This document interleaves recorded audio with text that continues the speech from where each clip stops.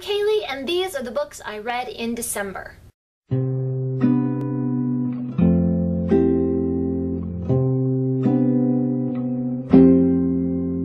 read 17 books in December, although several of those were short stories, so it wasn't really anything big. I finally read Cinder by Marissa Meyer. I fell in love with this book right from the beginning. I mean, the tale of Cinderella, where Cinderella is a cyborg, can it really get any better than that? Cinder is such a marvelous character. She's full of insecurities, but she's also confident and sassy. She's beautiful in her own grease monkey kind of way. And I can't wait to read the next book. I gave this one 4 out of 5 stars. I am now officially a fan. I read No Longer a Slumdog by K.P.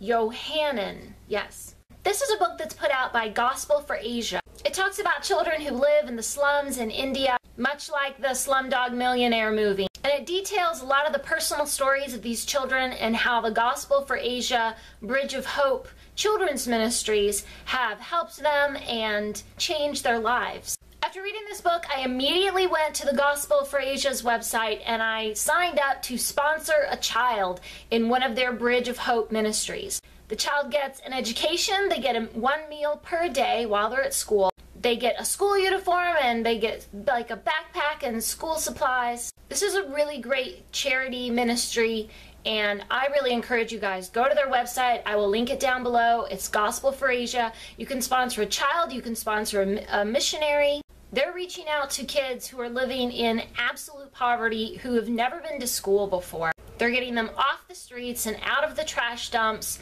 and giving them a safe place where they can learn and grow. I read The Violet Awakening by Stina Lane. I loved the first book in this series, The Energy Room, and The Violet Awakening was just fantastic.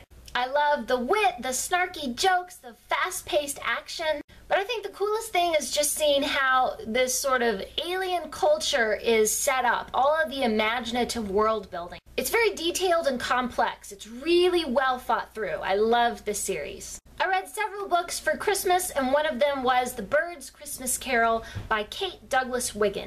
I've reread this book 4 or 5 times now. It's just a short little book, but it's very sweet.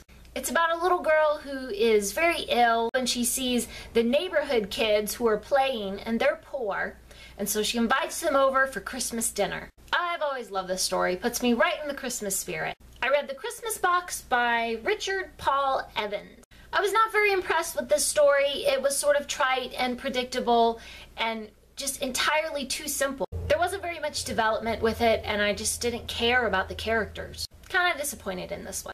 I reread Christmas with Anne and Other Holiday Stories by L.M. Montgomery. These stories are very simple and sweet, but they have this wholesome charm all their own. I read Aunt Dimity's Christmas by Nancy Atherton. The Aunt Dimity books are just silly little fluff reads. I don't know why I love them so much, because they're not great literature, they're not amazing writing or anything, they're just, I don't know. I love them. I care about every single character. I just adore these silly little plots. I can't even describe it. Somehow they just draw me in, and I was glad that I finally got to read this one at Christmas time. I read several Christmas short stories by Charles Dickens, including A Christmas Carol, The Chimes, The Goblins Who Stole a Sexton, The Cricket on the Hearth, and The Haunted Man. I liked all of these pretty well. You know, Dickens has that own style of his where he has a lot of details, a lot of characters. All of these are stories that have some sort of supernatural elements to them because, of course, it was a Victorian tradition to tell ghost stories at Christmas. So all of these have either ghosts or goblins or some sort of spirit of some kind. Some of them were quite chilling. Ugh.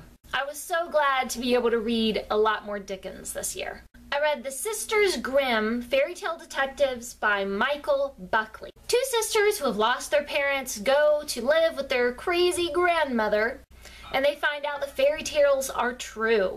I liked this book. It was really funny. There's just madcap plot and crazy characters. You never know who's gonna pop up next. I'm probably going to try to find the rest of the series because this one is a fun one. Continuing my rereading of the Anne of Green Gables series by Ellen Montgomery, I read Anne of Windy Poplars and Anne of the Island.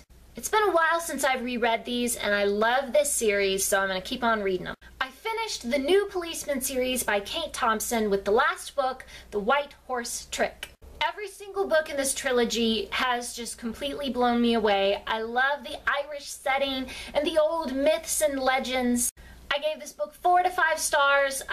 It's everything that a book should be. Everything that you would want in a book, these books have it. I just love it so much. I can't even describe. It just blew my brains out. I love it. I finished reading the Heroes of Olympus series with the last book, Blood of Olympus by Rick Riordan. Oh man, all the Percy Jackson fangirl in me just came out. I actually started reading it, read about halfway through, and then I got scared. I got scared of the ending, and I couldn't finish it. I just set it aside for like a week, and I was too scared to read the rest, and then finally I got my courage together, and I finished the rest of the book. I loved it. I know some people have complained about the ending. Not me. I loved the ending. I thought it was fantastic. I have no complaints whatsoever. I was so pleased with this last book. Reading this, I was crying and I was laughing and I was like screaming at the characters. So much love.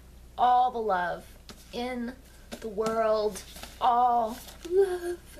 I read The Lace Maker and the Princess by Kimberly Brubaker Bradley. This is about a young girl who comes from a family of lace makers in the town of Versailles, and she's called to the palace of Marie Antoinette to deliver some lace. And she makes friends with Marie Antoinette's daughter, and basically becomes a companion to the princess while the French Revolution is going on. I was captivated by all the details of life in the palace at Versailles. The story of the individual characters is interesting, it's full of pathos. I liked it pretty well. I gave this only 3 out of 5 stars. Not my favorite, but a well-told story. I read The Wish List by Owen Colfer.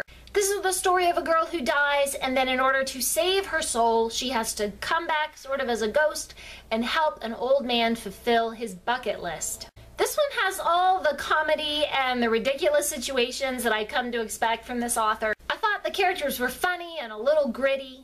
And of course the writing is snappy and the dialogue is full of wit. This is not my favorite book of his, but I liked it pretty well. I gave it 3 out of 5 stars. I read Beastly by Alex Flynn. This is a retelling of The Beauty and the Beast set in the modern world, and it's told from the Beast's point of view. I love fairy tale retellings if they're done right, and this one was very well written. At times it's sort of goofy and silly, and it is sort of cheesy. But I don't care. I loved it. I loved the cheesy parts. The whole story is just delightful. It just draws you in. Those are the books I read in December. If you've read any of these, please leave a comment. I want to know your thoughts about it. Thanks for watching, and remember, the right book in the right hands at the right time can change the world.